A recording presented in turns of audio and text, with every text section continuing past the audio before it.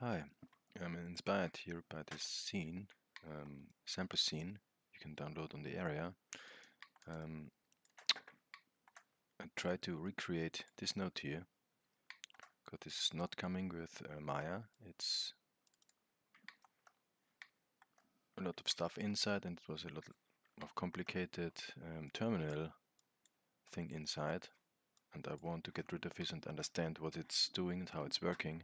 So I try to make my own version here, and I have those two rocks here and a lot of scattered objects, and then I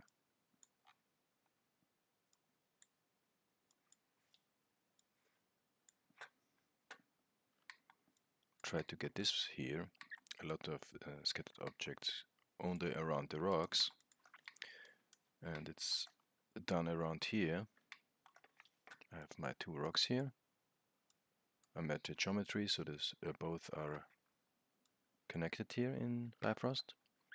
Then I get the closest location, sample the property, subtract it from the other scattered objects, then do some conversion stuff here. And if you see, if I move those objects,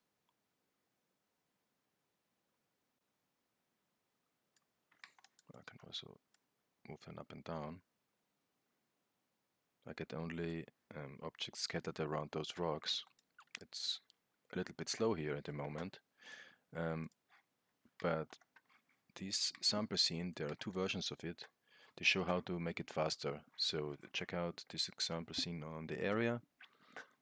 And here, one last thing is, I also tried to randomize the objects near